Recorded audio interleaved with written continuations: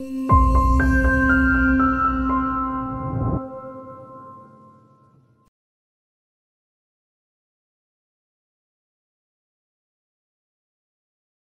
procedural steps to assist with a simple extraction include: ensure the patient is properly anesthetized and comfortable, hand the dentist the periosteal elevator, retract the cheek and/or tongue and rinse and suction as needed, retrieve the periosteal elevator and pass the small elevator. Next, retrieve the small elevator and pass the large elevator. When the dentist is ready, pass the forceps for tooth extraction while suctioning and retracting to maintain a clear field. Pick up gauze and receive the extracted tooth. Place the extracted tooth on the tray. Pass the curette and receive the forceps.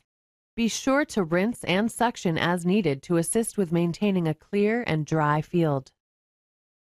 After the dentist indicates the area is clean and free of debris, retrieve the curette. Draw up the sterile saline into the irrigation syringe and pass to the dentist and provide suction as needed. Finally, pass the folded gauze and ensure the patient bites down with firm pressure.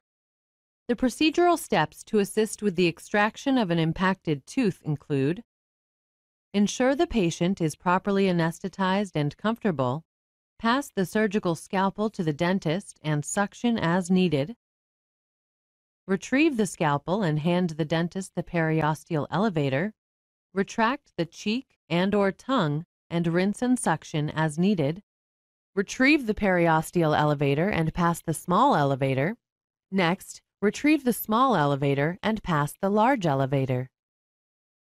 When the dentist is ready, pass the forceps for tooth extraction while suctioning and retracting to maintain a clear field. Pick up gauze and receive the extracted tooth.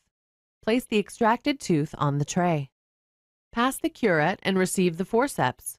Be sure to rinse and suction as needed to assist with maintaining a clear and dry field.